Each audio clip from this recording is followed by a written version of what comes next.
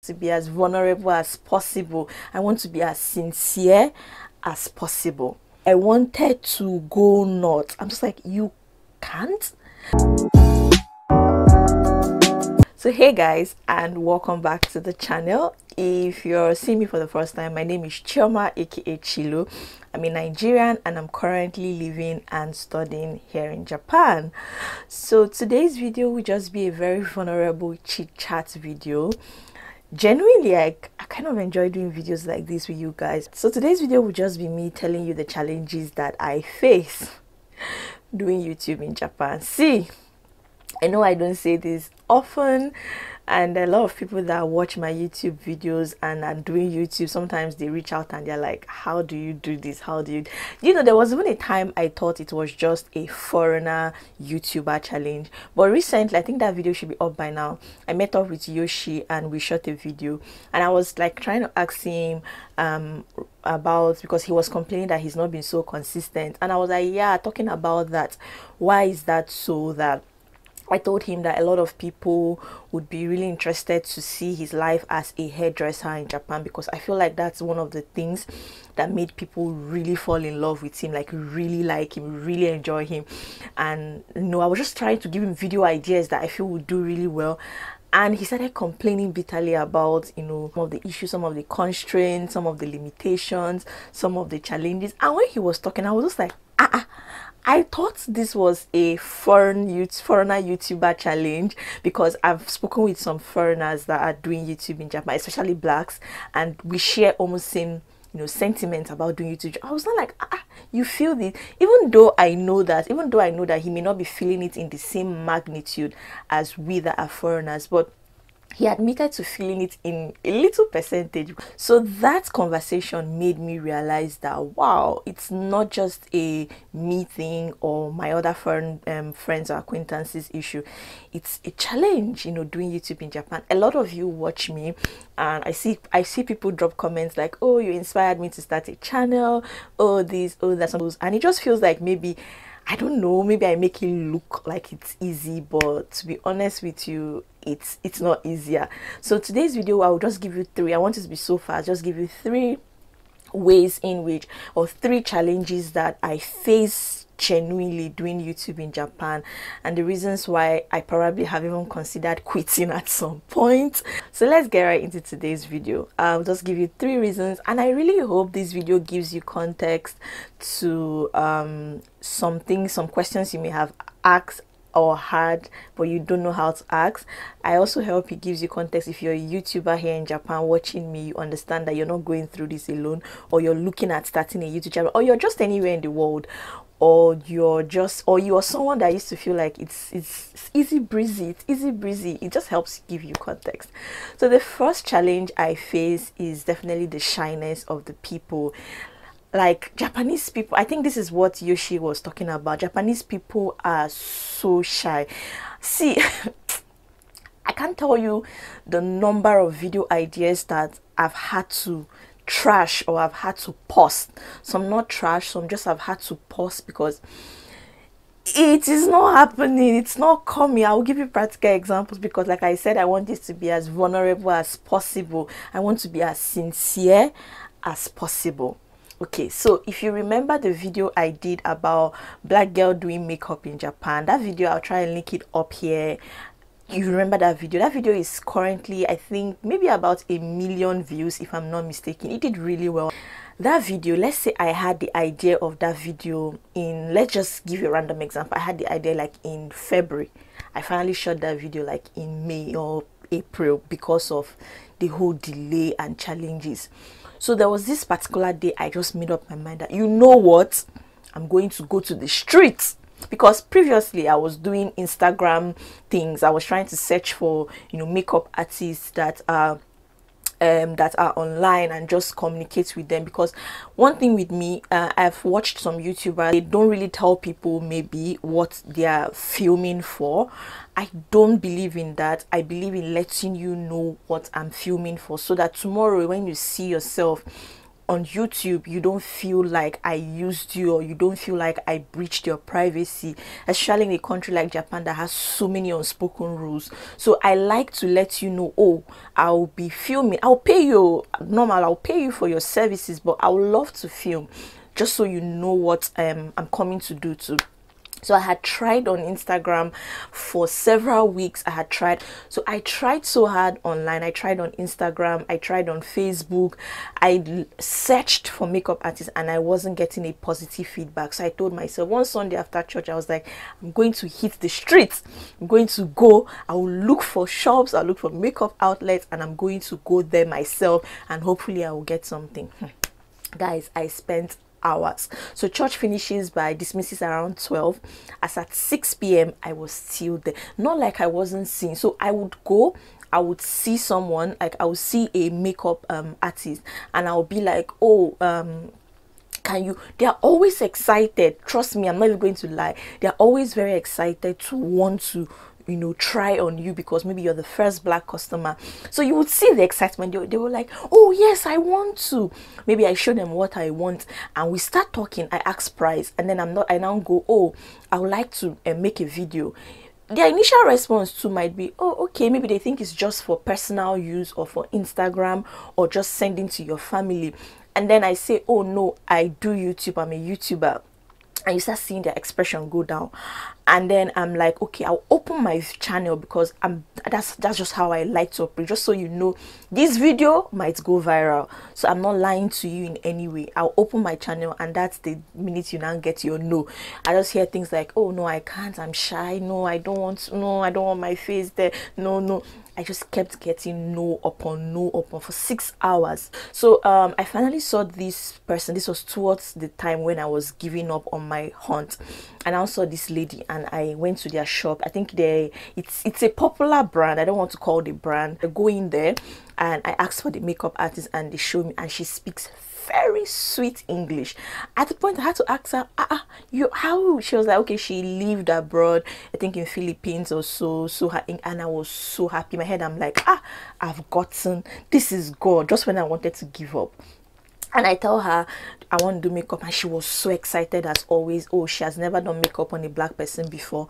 And then I tell her, okay, this is what I want to do. I show her, you know, we got talking how much, and then I go to the main part. Oh, I would like to make a video. And she was like, oh, okay, that's fine, it's for Instagram or personal use, right? I'm like, no, it's for YouTube. And now she speaks good English. I didn't have to explain myself too much. And she was like, oh, you're a YouTuber? I said yes. I opened my channel, I show her, and she was just like, okay, let her ask her boss. She asked her boss, and her boss was like, it depends on her, whatever she wants. And she was like, okay, that she will only do it if her face doesn't show. How did she put it? That I should film it in a way that her face doesn't show, just her doing it. Her body, her back can show, her face will not show, and then I will not bring down my marks. I'm like, I don't understand, what kind of makeup is that? She was like, hey, COVID, this is that is going to be a eye head makeup. So that part of me that is a content creator was like, this is gonna be a very nice creepy video. Actually, I can style it, I can title it black girl does eye makeup or maxed makeup. You understand? I already came up with ideas in my head. We agreed on the time, we agreed on that. Thing was on a Sunday. I went there. So we agreed that on Tuesday, which was a public holiday, that I will come, just because I won't go to school. We agreed on time. I go home, I was so happy. I was like, finally. I remember reaching out to Stefan. Was it Stefan or who? I remember reaching out to someone that will help me to hold the camera. And okay, Stefan, and he accepted. So everything looked good. I told Stefan the time. He said okay, he would try to be available. I was so happy. I remember calling my loved ones. I was like, finally. On Monday evening, I cannot forget, I was clearing my desk to go home. I was so happy. I'd already made up my mind on what to wear for the film. I had already contacted Stefan to like remind him. And then I see her message on Instagram, and she goes, oh, that she's sorry, but she won't be able. Kai! I wanted to run mad. I'm just like, I wanted to go nuts. I'm just like, you can't? And she's like, yeah, her boss said. I just knew it was an excuse. So I just told her, you know what, it's fine, it's okay, no problem. And she goes, oh, she's sorry. I'm like, no problem, it's fine, it's okay, no wahala, no problem, it's fine. And that was how that was cancelled. It took extra how many weeks to get that particular makeup artist that I finally filmed. It's a lot getting one video with a Japanese person, like all this hair, nail, it can be a lot, but I'm just grateful because I'm beginning to get a hang of how the country works, so it's getting a little bit easier. But this is one thing that even other foreigners have complained about. So hearing Yoshi complain about it was like, wow, because he was like, he has a lot of customers, but each time he says, oh, can I film, can I take a video, like, no, I don't want to, no, I don't want to, no, I don't. I'm just like, oh, now it makes sense why you can't put out those kind of videos. He's like, yeah, that most of his customers are shy, that most of the videos he's able to make is foreigners. And it's true, it's actually foreigners that are open to that. When he asks them, they are like, oh, okay, no problem, no problem, it's okay, it's fine. But he complained that he can't keep having one customer, one face, one style on his channel. He would need, you know, a mix. So that's one challenge that a lot of times foreigners face. Now for me particularly, the second challenge I face is time incompatibility. Time incompatibility, what do I mean? So I'm a student, and what that entails is that my Mondays to Friday, I'm a PhD student precisely, my Mondays to Fridays are booked. Like, I'm in school, I'm in lab, I'm a chemistry student, I have to run experiments, I have to write this, I have to be in conferences. So I try to separate my YouTube life from my school life, not because it's a crime, right, but just because I don't want it, I don't want anyone disrupting anyone. But what happened is, the problem I now have with that is, a lot of times these vendors, like let's say the makeup artists or the this or the that, a lot of times they will always be, they always choose, or they always prefer a weekday than weekends, because they will tell you things like, oh, weekends they have a lot of customers, and because of how Japanese people are shy and don't want to see themselves on YouTube, they will prefer you coming during the weekdays when they don't have as much customers, so you can make the video and not inconvenience someone. So it's usually a big challenge to me. So the only times that it favor me is if there is a public holiday during that week. I can say, oh, this public holiday. But even sometimes that public holiday, they are like, oh, it will be crowded because it's a public holiday. Sometimes we have to now do it in the night, like in the evening after lab. I try to like finish from school as early as possible and then go there the evening of the weekday and film. So the timing compatibility is really an issue. Also, time incompatibility with who would help you hold the camera is also an issue. A lot of people want to use their weekends to rest, to like, Japan can be very stressful. They want to use their weekends to like rest, bond with maybe their loved ones, or travel. So when you're telling someone, will you help me hold the camera during the weekend, it's like, no, can it not be during the weekday? And you're also not really so free during the weekday. So time incompatibility is definitely also an issue that I face. So yeah, that's the second challenge. The third challenge is the unspoken rule culture in Japan.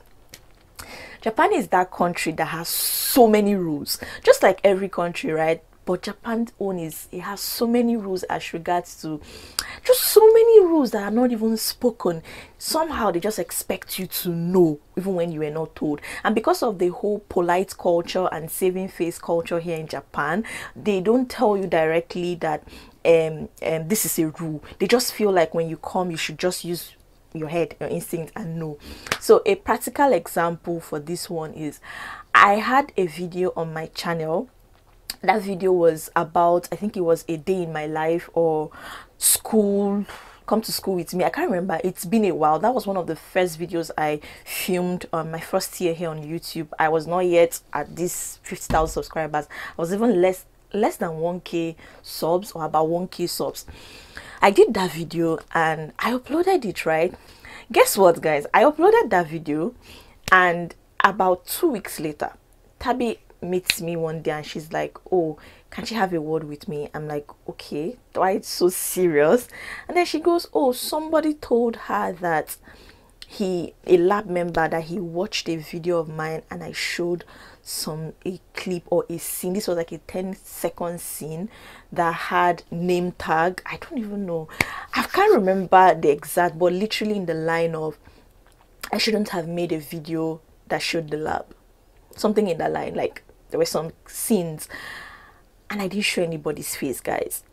I was just like, wait, how? Because I hardly tell people in the lab I have a YouTube channel, just because of how it could make, you know, a lot of times people hear you have a YouTube channel and for some weird reason they just feel like you're an unserious person, even when YouTube is a very serious venture. Like, people don't know that running a channel needs a lot of mental let's not get into how people view YouTubers.